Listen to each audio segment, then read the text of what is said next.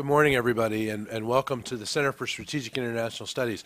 I'm Andrew Schwartz. I'm our Senior Vice President for External Relations, and I have the pleasure of working with these wonderful colleagues here who have agreed to get up at the crack of dawn. And everybody, thank you all for coming so early, too. We knew today was a busy day, and there's a lot of other briefings going on at the White House and so forth, and so we wanted to get this done early. We will have a transcript later today, which either Ryan or I will mail it out, and the only reason it won't be me is because I was just telling Howard and some others I'm embroiled in the politics of third grade basketball, and I also have to coach my fifth grade baseball team today, so these are important matters of national security that I'm sure all of you came here to hear about. But we will be sending out a transcript later today, and we'll also have video of this up on the website within a few hours after the event.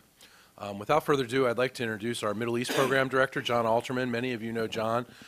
He's one of our senior people here at CSIS and has a few things to say about what's going to be happening at the UN next week. And with that, I will turn it over to John. Thank you. Thank you. It's good to see you all.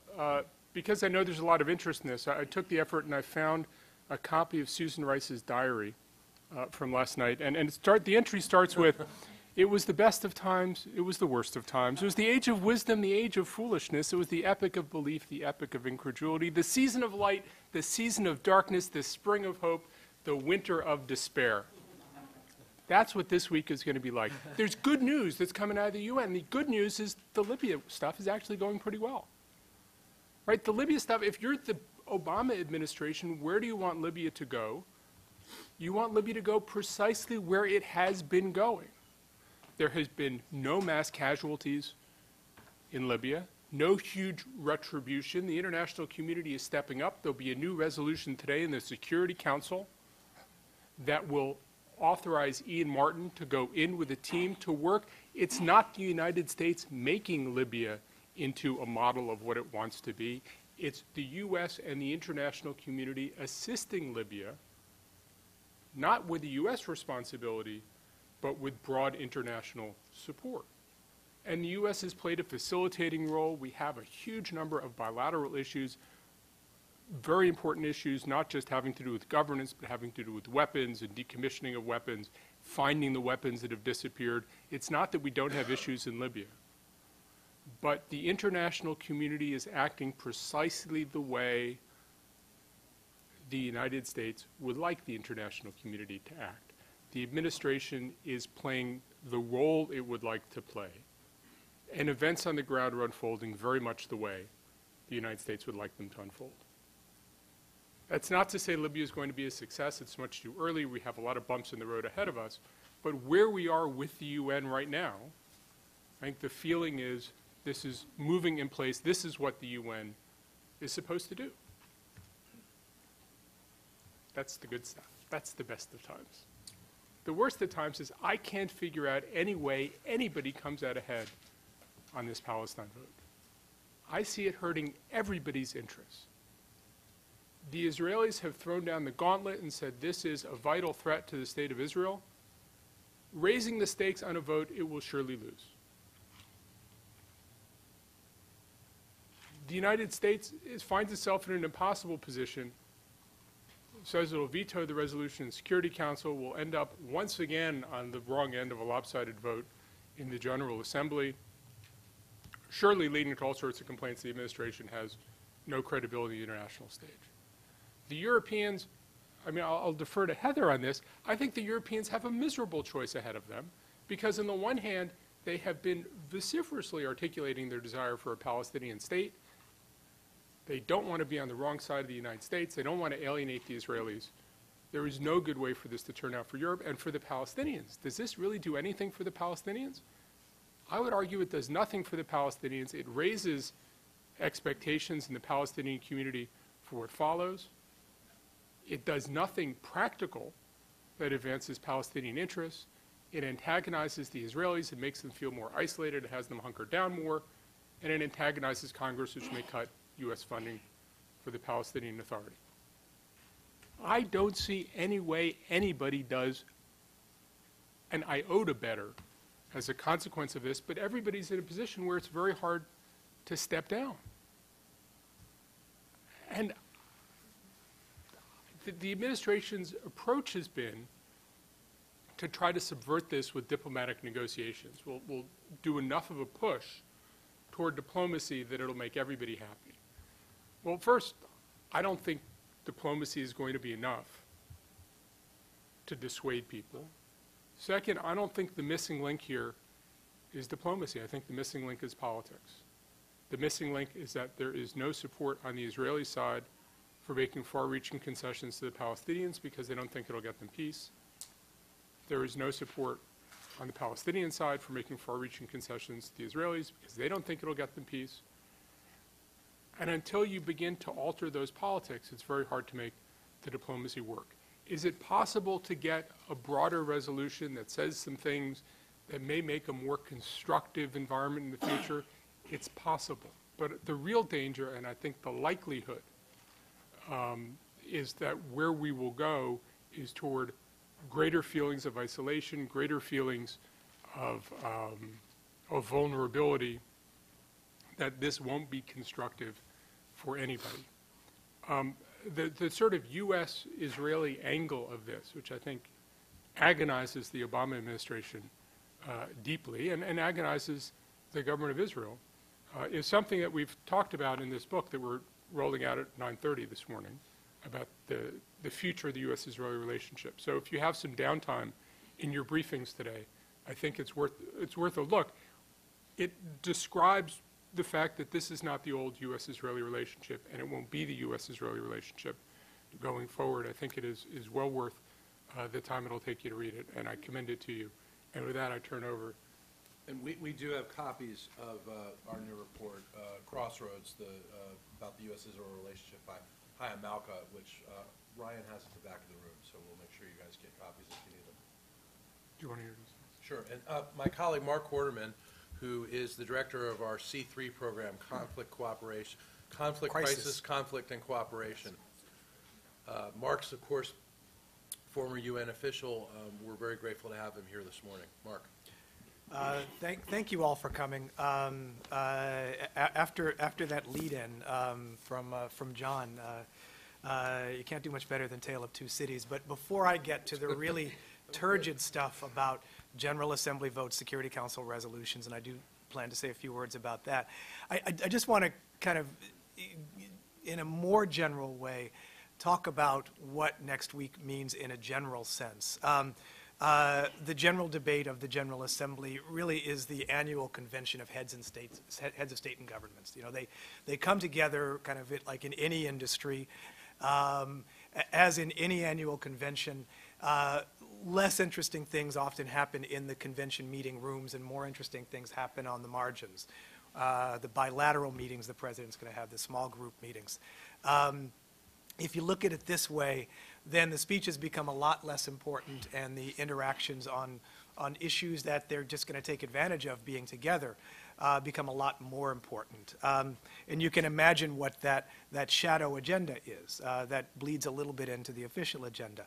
The vote on Palestinian recognition, the updating each other on the Arab Spring and activities regarding that, Libya, Syria, the economic crisis in the European Union will be key issues. As regards the Palestinians, the recent news reports are saying that they're first going to opt for full membership, which means that they have to go through the Security Council. And then likely, there would be a likely fallback, as John said, to the General Assembly. And it's extremely likely, of course, that the United States will veto, although there is another option of sending it to a committee of the whole of the Security Council to review the Palestinians' request. That would kick the can down the road a bit. It wouldn't necessarily be that useful a delaying tactic, but it is a delaying tactic. Eventually, pardon me? Well, no, not to the new General Assembly, because the Security Council meets on a rolling basis, so a couple of months, maybe a month or so. This wouldn't be kicking it to the next year.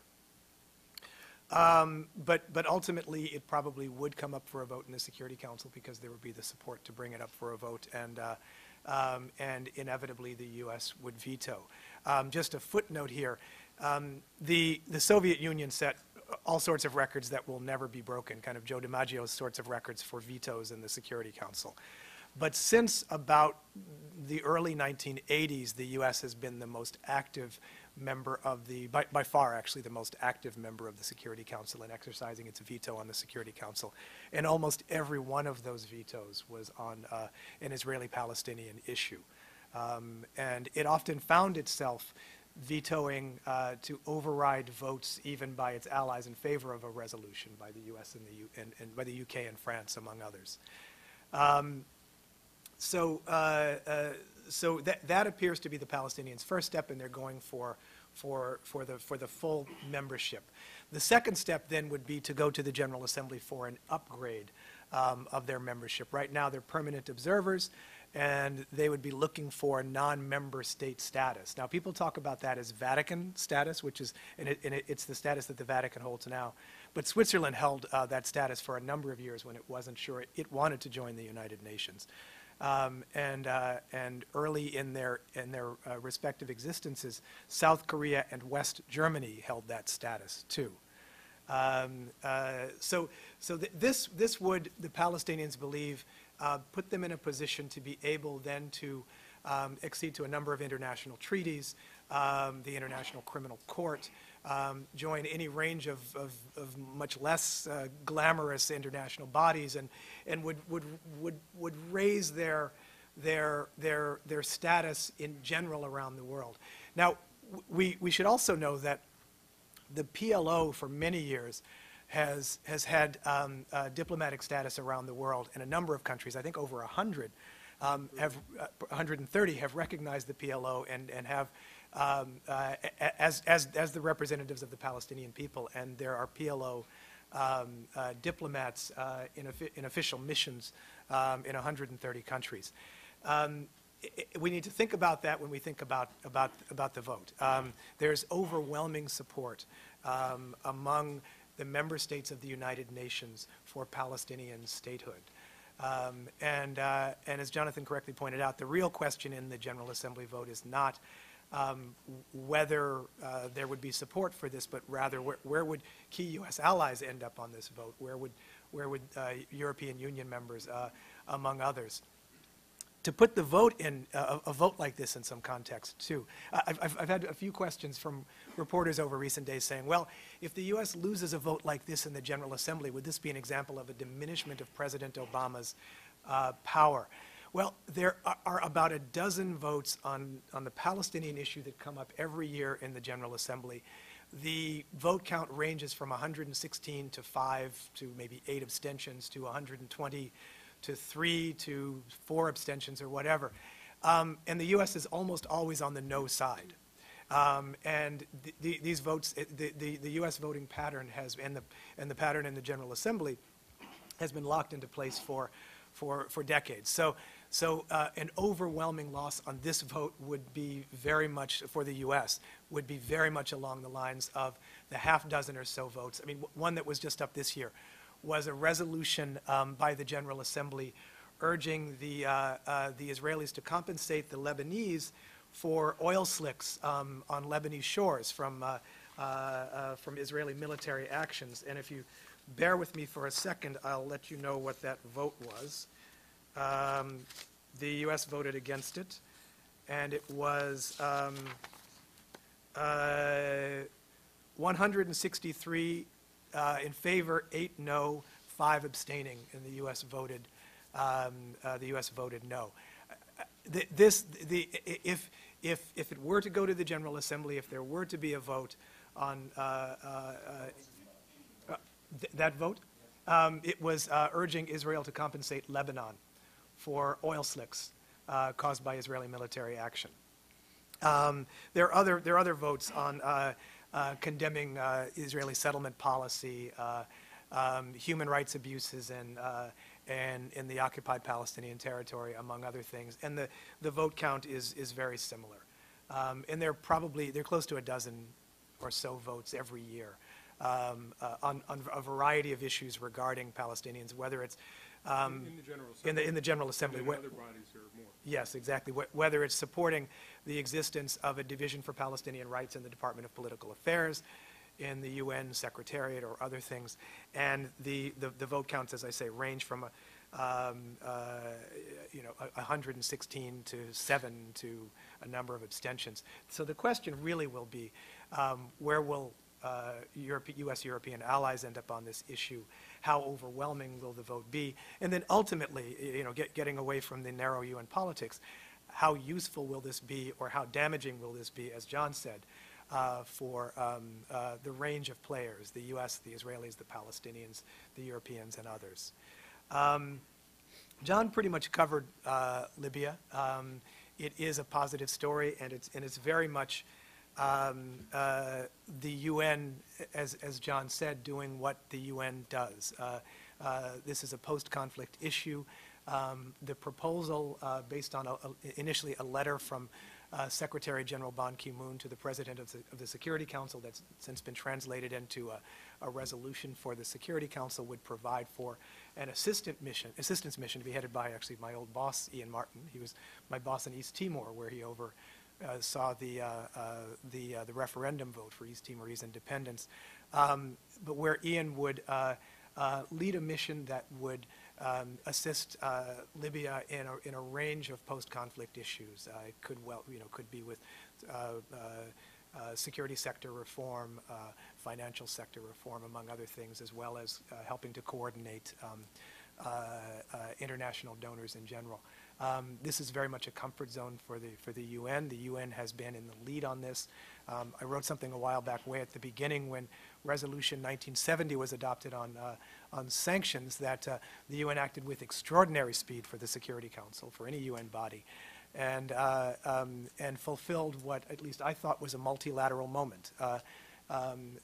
Potential crimes against humanity, or at least a humanitarian disaster occurring in Libya, and acting first with a resolution on sanctions, and then with a resolution authorizing military action to head that off.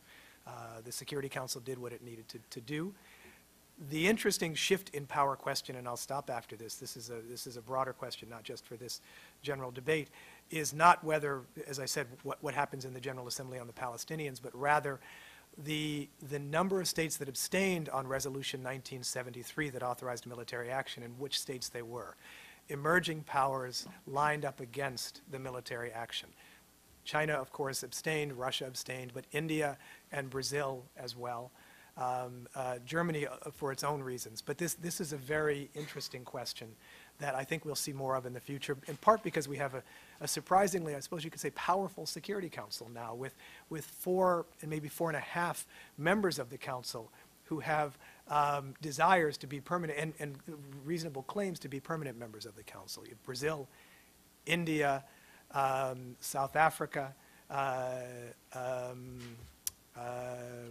blanking on one, Brazil, India, South Africa. You've also got Nigeria on the Council, which in the past might have been a legitimate contender. Oh, and Germany, of course. And it's really, thank you. Yeah. And it's extraordinary to have that degree of regional power on the Security Council at the same time.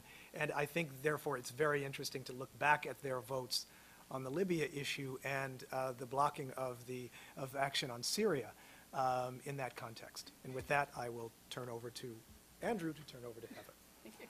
Colleague Heather Conley, who's our Europe Program Director, many of you know, and Heather. Thank you very much. John, when you started your quote, I actually thought you were talking about Europe.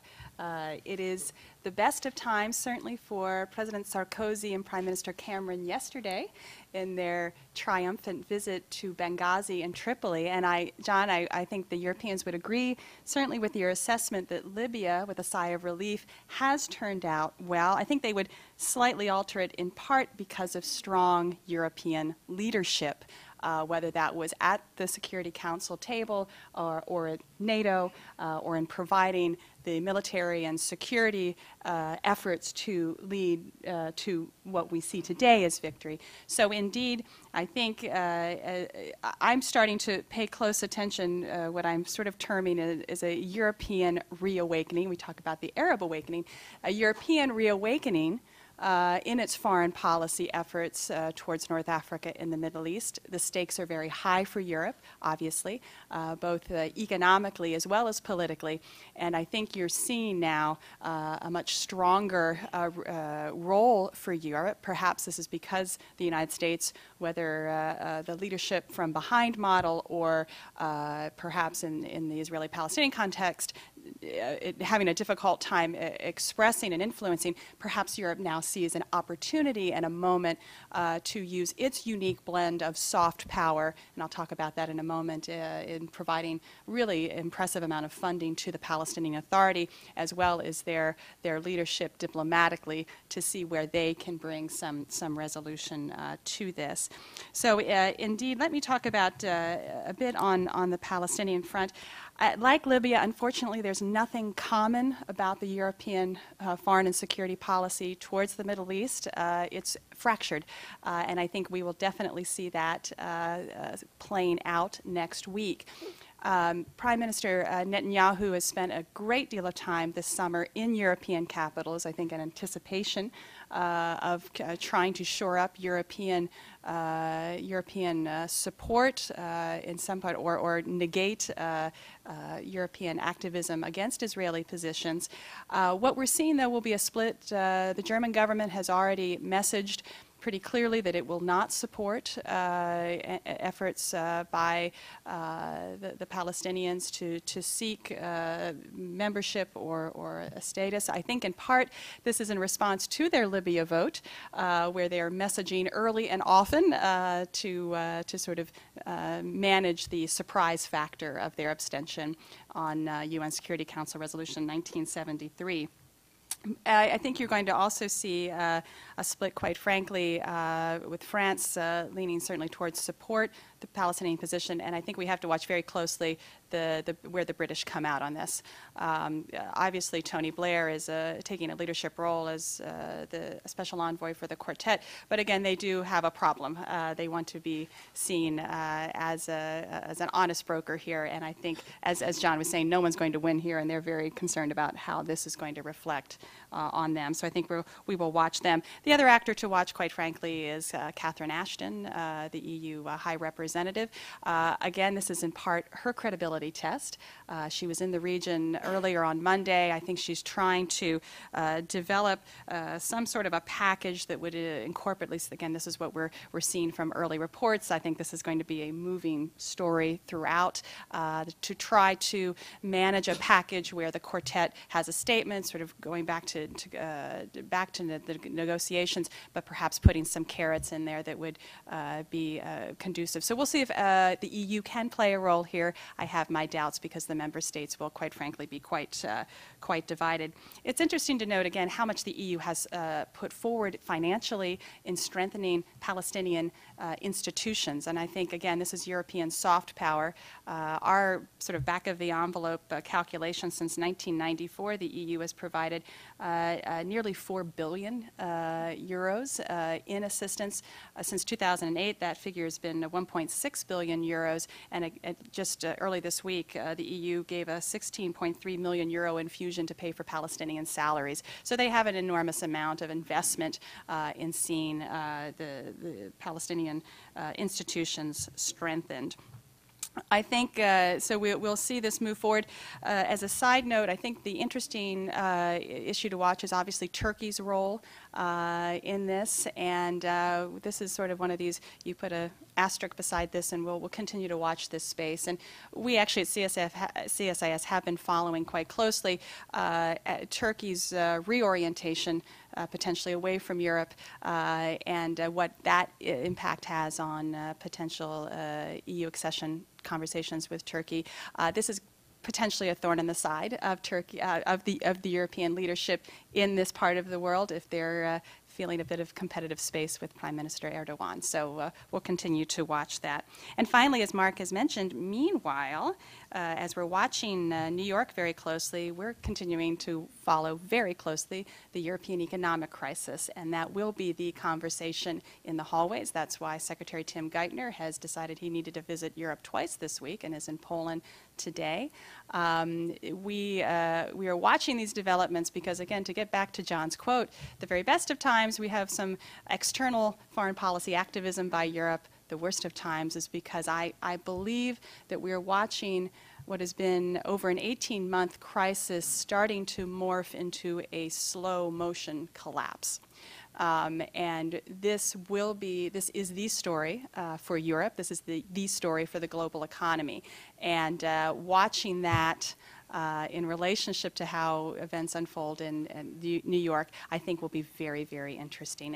And I'm certainly, I don't want to derail from our focus here, which is on UNGA and the conversations in New York, but I would not suggest to you that this is not going to be the hallway chatter in the halls of New York. So with that, thank you very much. Turn it over to you, Andrew. Colleagues, thank you very much. I'd like to open it up for questions. If you could speak into the microphone, that would be helpful for the transcript, and identify who you are and what news service you're with. We'll start with Howard. Great, thank you. I guess whoever, maybe John or Mark, but do you see any usefulness to, I mean, we are hearing these rumors of some kind of a plan, either coming from Blair or Ashton, but that would kind of include elements where the Palestinians would be able to take something to somebody, maybe the Security Council, but shunt it off quickly to Bonn. But anyway, with the idea of allowing some time for negotiations, direct negotiations to get going again. Do you see any usefulness to that? And secondly, I mean, are there any prospects for talks getting going, and even if it is 3 months? And secondly, on Libya, I'm just wondering with this resolution today, but yet with what impact might that have on the fact that there's still these pockets of resistance? Is it designed at all to kind of influence the new government in its approach to, you know, maybe not attacking these pockets or not violently going after Gaddafi?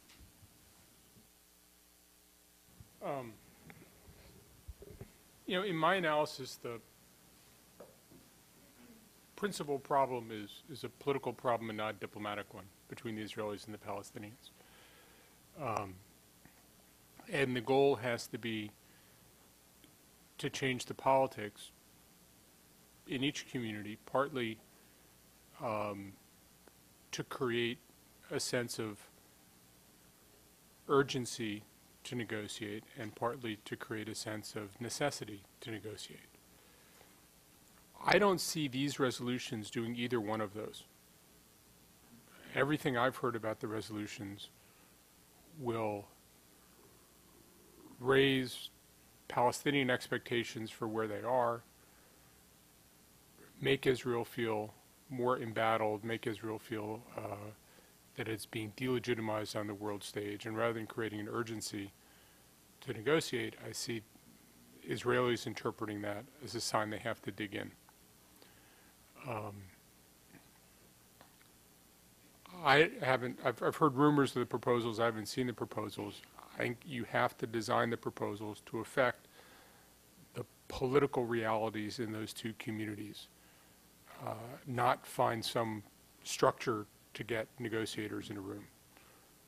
Because even if the negotiators in a room can reach an agreement, they can't get people outside the room to buy into that agreement under current circumstances, in my judgment. I don't know, I haven't heard anything about the resolutions intended to deal with these 3 pockets of resistance in Libya.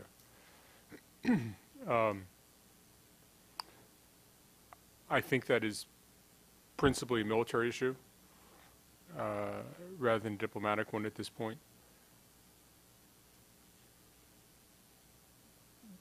What we have seen an awful lot of is the international community trying to assist the Transitional National Council figuring out the tasks it needs to do and structuring, framing them, and trying to help them accomplish them to the extent they can give technical assistance. There has been a remarkable openness to that kind of assistance, I think in part because it hasn't been tremendously heavy-handed. You haven't seen 4,000 aid workers going in saying, okay, now we're going to run your country for you. Ian Martin's team, I think, is going to be on the order of 60, which is calculated in part to help the Libyans but not overwhelm them. The question, though, remains, and it's a question, the answer to which will only become clear over the next several months, whether the people we're working with are going to be the people who end up in power in Libya. And that is an unanswerable question at this point. The people we are working with now are making a lot of the right noises. They seem to have a lot of the right instincts. Whether in a year's time we're going to look back and say we were all naive, whether in a year's time we're going to say we empowered the right guys and this went in a useful direction, whether it's going to be something mixed, it's too early to tell. But I can tell you that one of the things on the mind of the people in the Obama administration is very much trying to learn the lessons of the last 15 years of conflict, of trying to draw the experiences of learning lessons from Iraq, learning lessons from Timor, learning lessons from a whole range of places about what the role should be, right-sizing the role, not so you maximize what we'd like, but so you maximize getting what we need.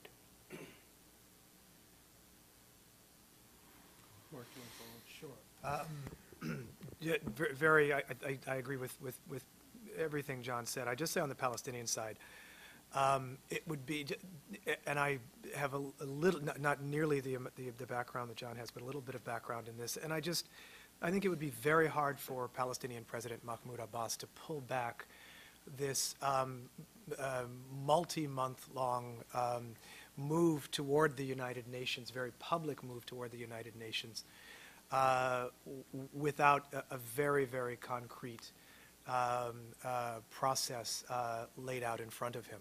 He has his own political issues to deal with as well, including Gaza that's controlled by Hamas.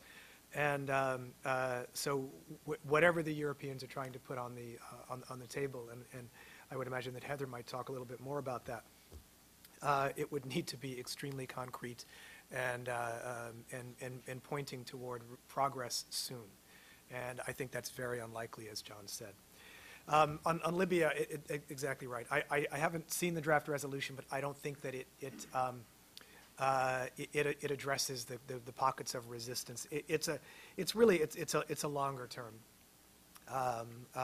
mandate for a mission that will provide assistance to Libya as it moves forward, with a focus on democracy, on human rights, on transitional justice, as well as on effective governance. And so to the extent that some of those human rights and transitional justice questions would come up in the treatment of Gaddafi's supporters, the UN would be very strongly urging this regime to not to act in the way that the previous regime did, and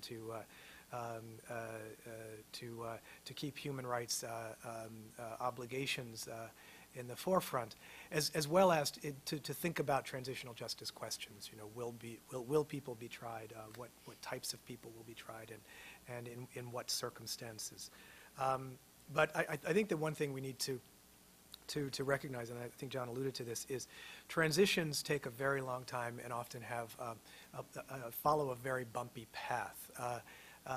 Recent work done by the World Bank has shown that transitions from authoritarian rule to democracy can take up to a decade or more, and in some cases a generation to be solidified. So exactly, the people we're talking to now, will they be the people who will be in power 6 months from now, and will they be the people that are in power 3 years from now and 10 years from now? Will we look back and say, you know, it was dicey for a while, but Libya has moved toward democracy. And I think we can look at Indonesia and other places and see their paths. I'm going to go to Margaret, and then we'll come back here to Mr. Conley. Thanks, Margaret Talev with Bloomberg. So I've got like a million questions, but I'll try to stick to the main ones. What are the stakes for those of us who cover President Obama, at the UN General Assembly this year? His speech last year was all about saying, hey, I think we can come back here next year and celebrate, you know, a peace deal. And obviously that's not what this is all about. But what is he trying to show the world? Do Americans care? What are the domestic political stakes for him? Is there a stake among Jewish voters in America? And then on the ICC question, are there any real criminal or whatever liability implications for the Israelis, or is that just sort of theoretical if there is a broad General Assembly vote? Thanks. I'm going to do a partial duck on the first question, a complete duck, and defer to counsel on the second question. The way I read the newspaper, everybody's talking about everything but the President's speech to the General Assembly meeting.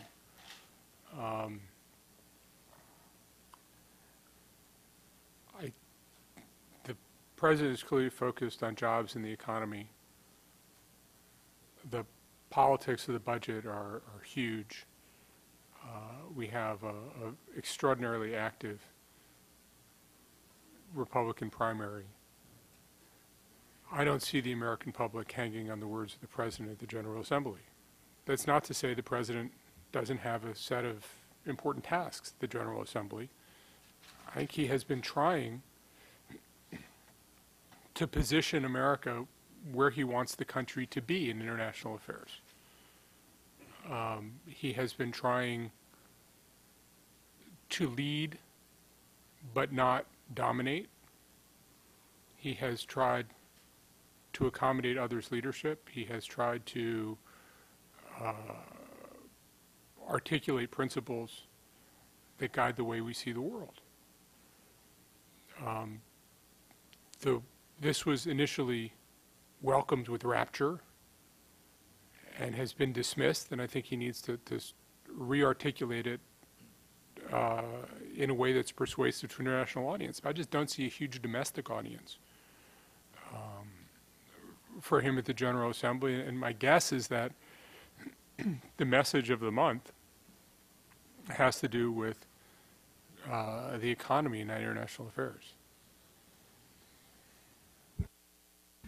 No, I think that's right. I think the stakes are extremely low now. And one way they're low is that there won't be a vote on the Palestinian issue next week. So it's not as if President Obama will be there and have to, you know, sit in the Security Council and exercise the U.S.'s veto. So there will be a number of speeches, there'll be a number of meetings. There are much more important, almost tectonic issues going on in the world economy. So I really don't think the stakes are all that high, and the Palestinian issue will play out more slowly.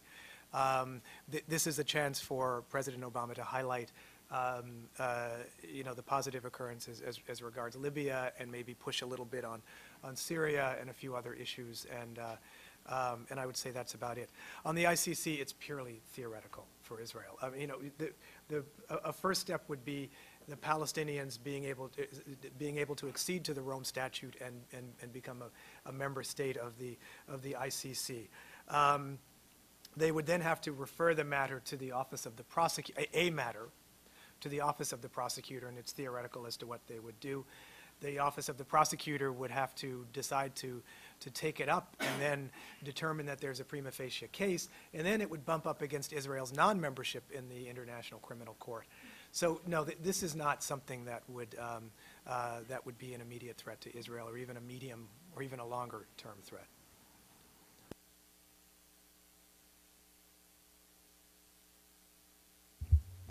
Ron Campius from Jewish Telegraphic Agency.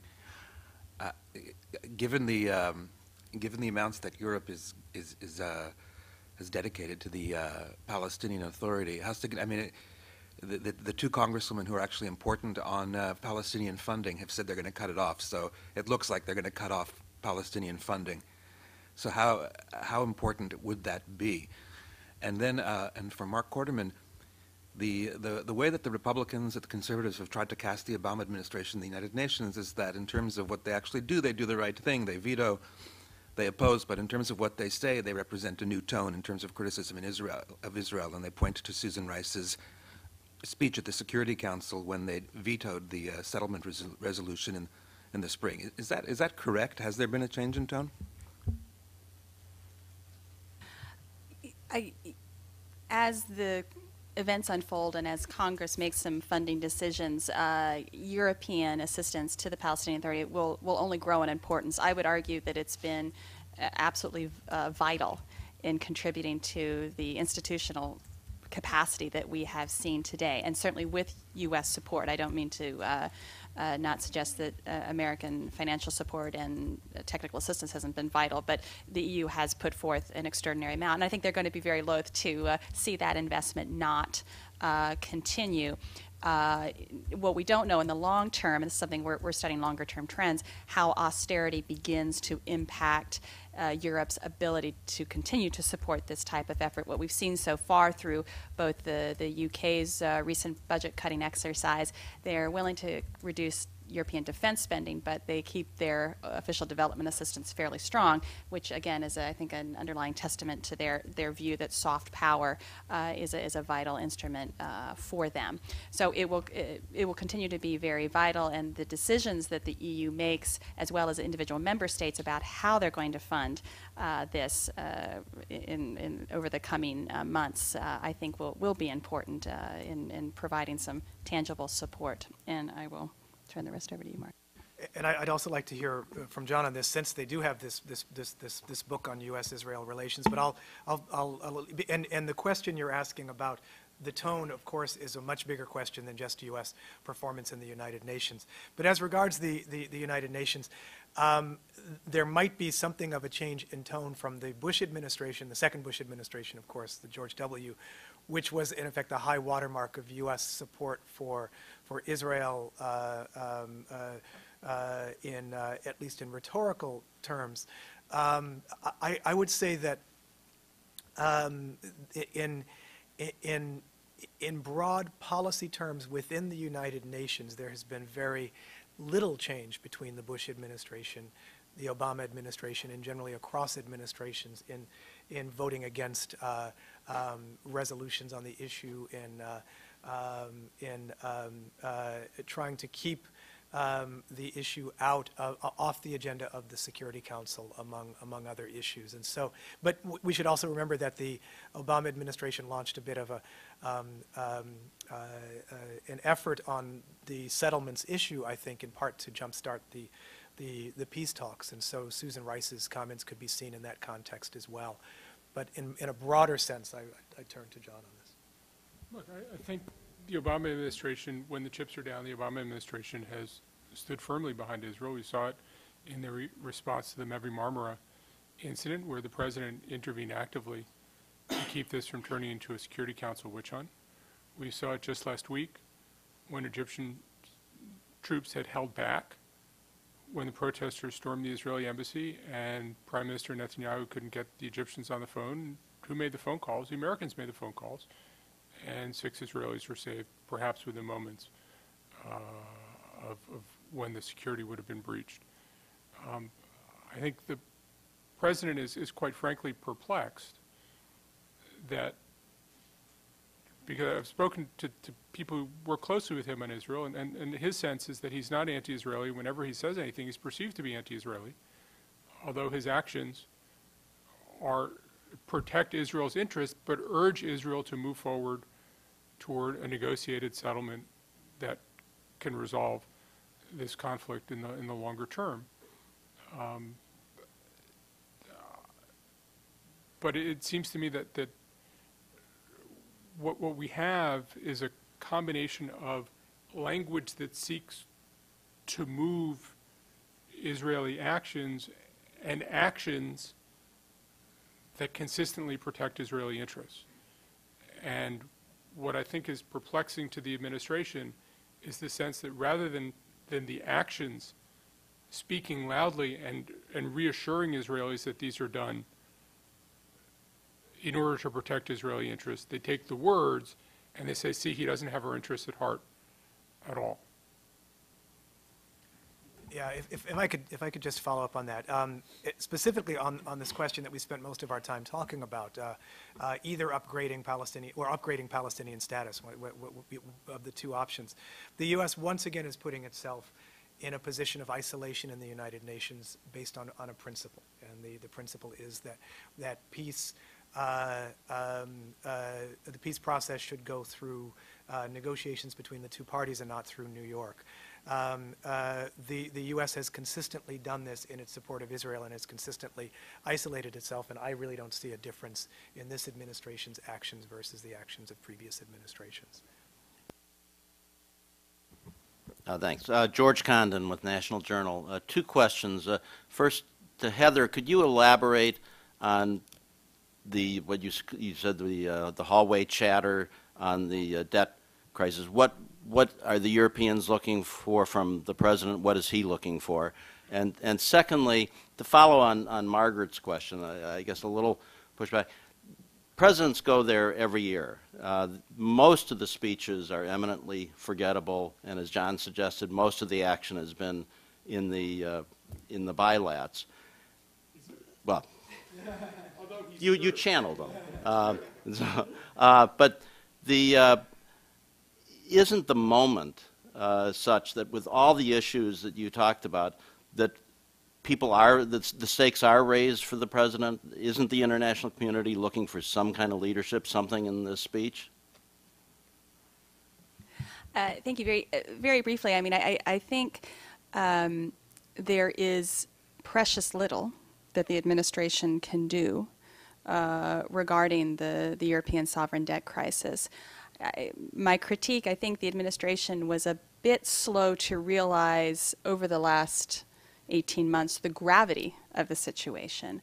But I think really beginning with Chancellor Merkel's state visit here in June, where the president dedicated a lot of that conversation to the economic crisis, I think it was slowly beginning to wake up the administration that this is a great and grave danger to the American economy.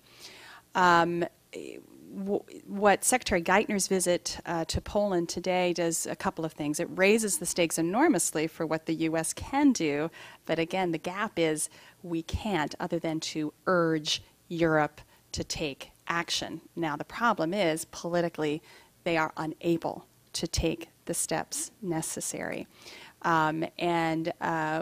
This month is going to be a really interesting month to watch as the 17 Eurozone members have to vote on the July 21st summit decisions where there seems to be absolutely lack of agreement whether they can do that or not. To suggest that the weight of the world, economic weight of the world is on Angela Merkel's shoulders is not an understatement. But politically, the stars could not be more misaligned. Are you suggesting the president should give her a back rub? There's a precedent.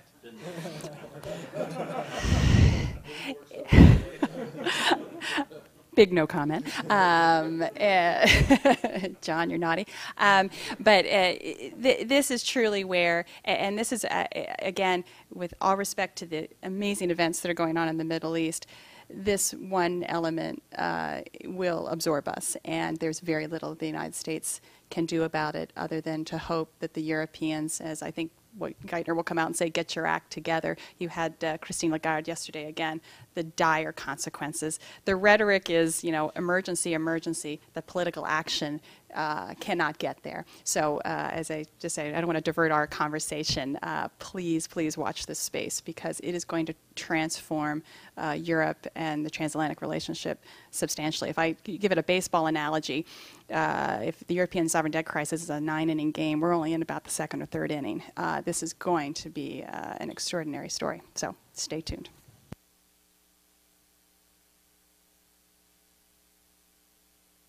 For the next president, we turn to back rubs. Transparency here at CSIS. Mark. And on the issue of speeches, there's a global crisis a multifarious global crisis now, but this is not necessarily a time where the world is looking for a presidential speech at the General Assembly to reshape things. I mean, I worked for the UN for 12 years, and for most of those years, got a chance to sit on the floor of the General Assembly during speeches, and there are two that stick out for me out of that entire time. One was Bill Clinton's last speech, where he received a standing ovation. I don't remember a word he said, but he received a standing ovation in the General Assembly, which is unheard of for a head of state or government. I mean, and this is after impeachment and a range of issues, his last speech. It was extraordinary, and the warmth in the room.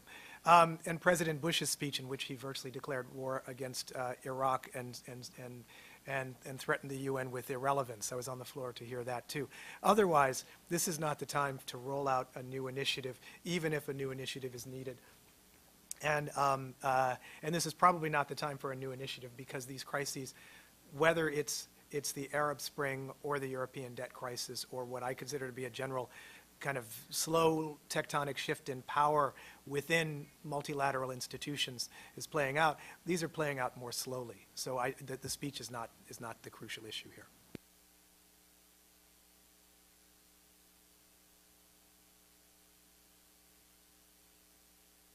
Question maybe for Mark is, do the Palestinians need to go, can they go to, if they chose to, could they go directly to the General Assembly, or do they need to go through the Security Council first? And is there a sense that maybe the U.S. is pushing them towards the General Assembly first? And then the two broader questions are, first, if you could maybe, John, give an assessment of where you think the U.S. standing is in the Middle East these days, sort of 2 years after the Cairo speech, after the whole Arab Spring, and to what impact do you think a veto would have on that, if any significant impact on sort of his broader effort to reshape the view of the United States? And then finally, it seems from where I sit as a White House reporter that President Obama has sort of stuck his neck out for the Palestinians in being tough, at least rhetorically, on Israel in a way that was politically risky for him at home. And is there any sense that, and right now they're trying desperately to get the Palestinians not to do this, is there any sense that the Palestinians are being a little sort of slap in the face of the U.S. after whatever it is that Obama has tried, or maybe from their point of view he hasn't done all that much anyway? Maybe a quick answer to the technical question. The Palestinians could choose either to go the General Assembly route or the Security Council route. The Security Council route is full membership in the United Nations. The General Assembly route is increasing their status to non-member state. I was a bit surprised to hear that they decided to go the Security Council route and therefore force a U.S. veto. And I would say that the U.S. is not trying to push the Palestinians to the GA, but in effect trying to push the issue out of the UN. They would rather that neither of these questions come up.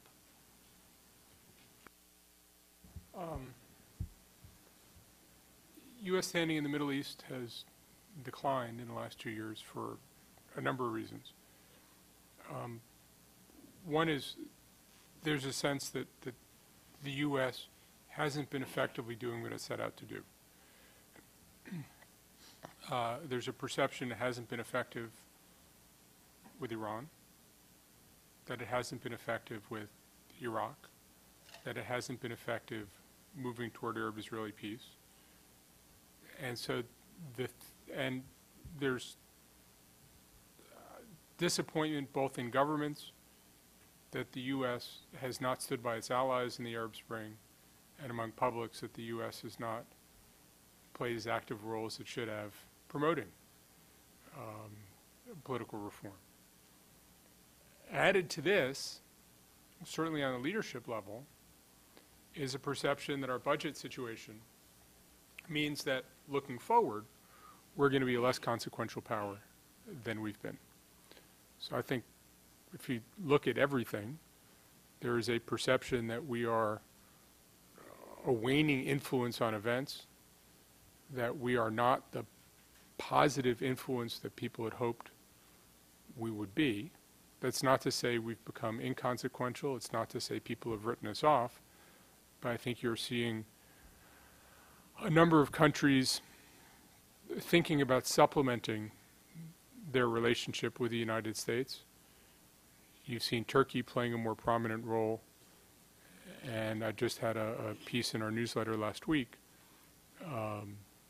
about Turkey's efforts to build ties with Saudi Arabia, which I think is partly about a changing role for the United States and the sense of countries in the Middle East, they have to build their alliances differently. As I say, it doesn't mean we're inconsequential, and I think this is a slide that began some time ago, but it's a slide that the President had hoped to arrest and has not been able to arrest. In terms of sort of Palestinian gratitude, I think what the President's actions have gotten him anger on all sides and gratitude on none. Right? I mean, the Israelis feel the President dislikes them.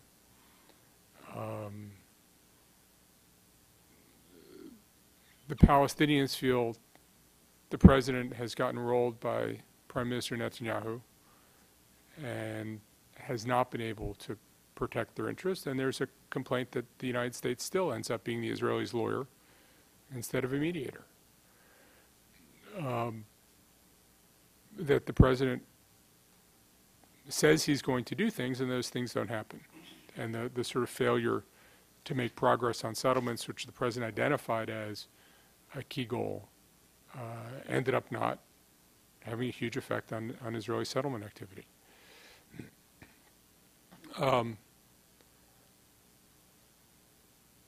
I don't know an easy way to get out of this problem. But you have a really serious set of political challenges in the Palestinian community, which this President inherited, which aren't getting any easier to deal with. And again, I think that there, because we cover diplomacy, there's a huge interest in covering the diplomacy. And because negotiations have often involved us, when we think of tools available to the United States, people rush to negotiations. That's something we can do. We know how to set up negotiations, and we know how, we know how to reserve the rooms at the hotels, and we know how to get the conference facilities, and I mean all that stuff. We know how to do negotiations. When you say you have to affect Palestinian politics, you have to affect Israeli politics. You have to reassure the Israeli people. That's harder.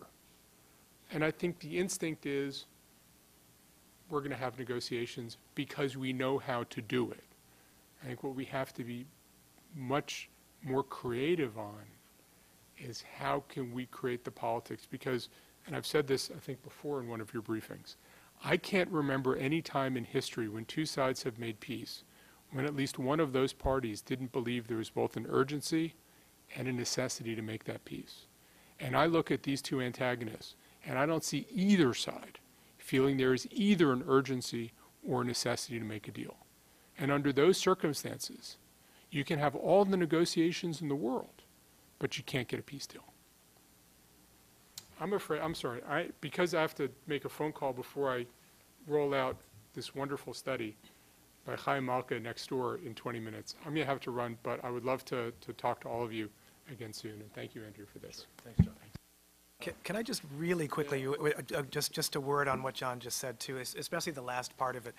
After 12 years at the UN, I'm a relative newcomer to Washington, and I'm struck at the extent to which the thinking here is, well, what can we do, and why can't we make these people change their views? Or why isn't the President making peace in the Middle East? Or why isn't he affecting this? And I think that we need to have a greater sense of the limits of external actors in conflict resolution as well. External actors can be extremely useful when, as John said, at least one of the parties, and it's often the need for the most powerful one to think this, or it could be either, feels it an urgent need. But Washington can't move things if the situation isn't ripe and the time isn't ripe.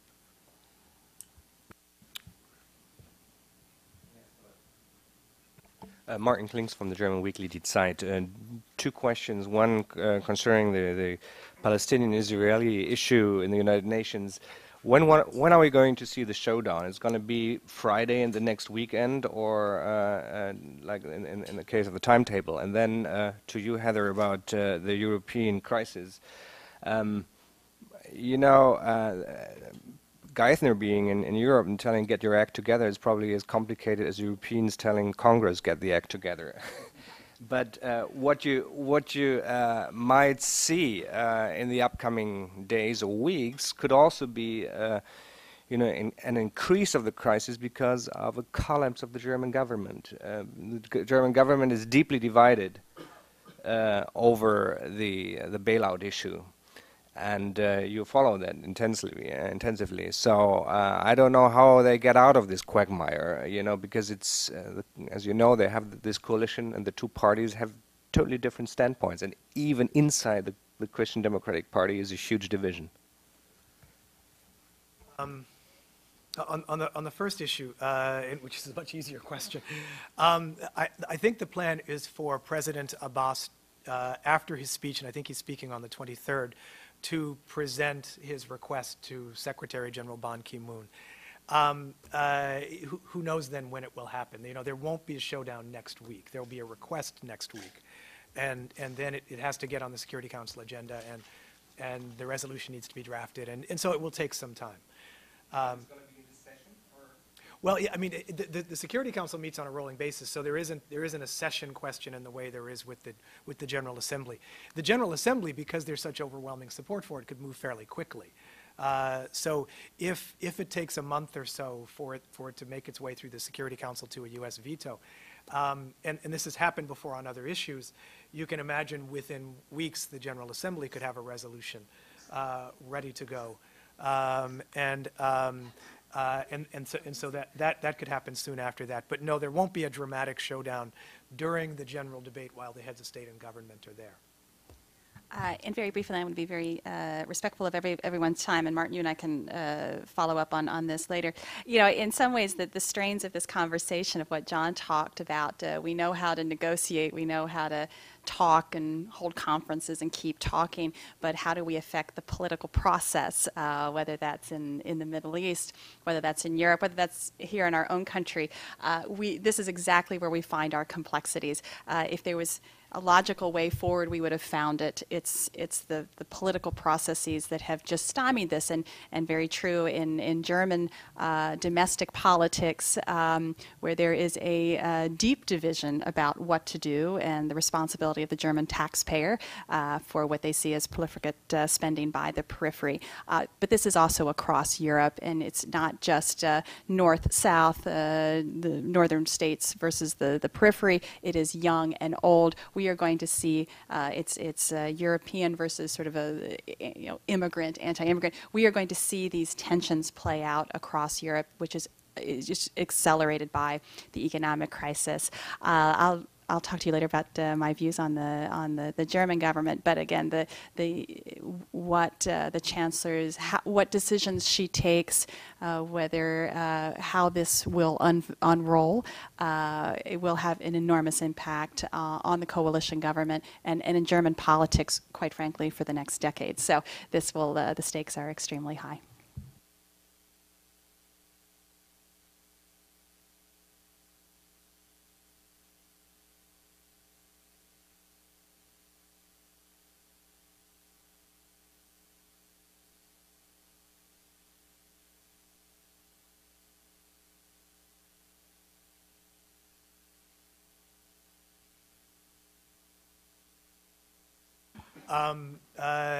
That would be a very dramatic move, especially from the podium of the General Assembly. I don't have any sense of that. And as I recall, there was some pushback from the Iranian judiciary that might slow that process down too. So it's not entirely clear that something like that would happen.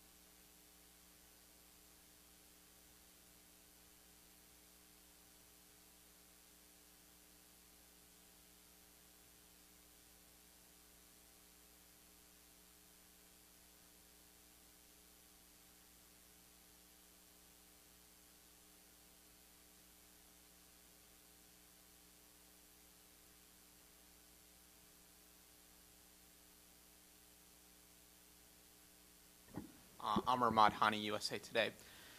The Saudi aspect of this, where they basically really laid it out in real clear terms of what the consequences would be of a U.S. veto. Your sense of how serious that is and how grave the consequences would be for a fraying of that relationship for the U.S.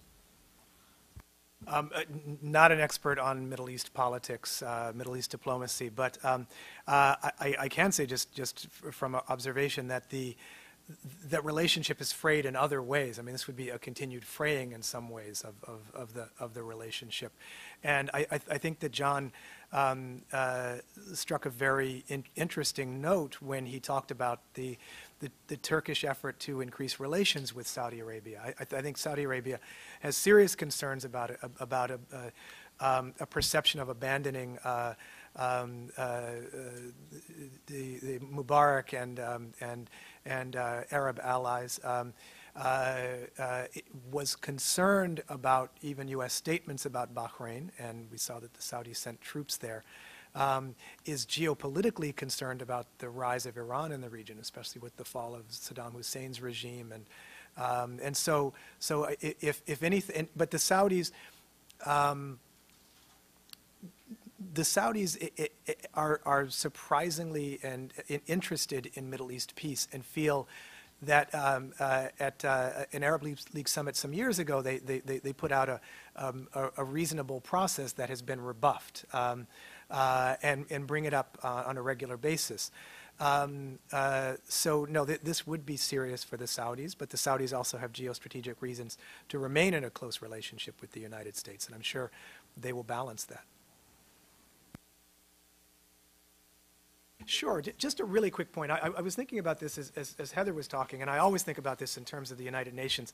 And this is my sense of multilateral politics. And I actually don't use the word diplomacy much, because within multilateral institutions, it's so legislative, it's more, I think, better characterized as politics. And this might be esoteric, but we've been doing bilateral relations between countries in the manner we're doing it since the beginning of the Westphalian state, 1648 or so. We've been doing this form of multilateralism since the end of the Second World War, and we're seeing the growth pains of it. We're seeing it in the EU, which is an extraordinary success in so many different ways, but has serious structural problems. We see it in the United Nations as well.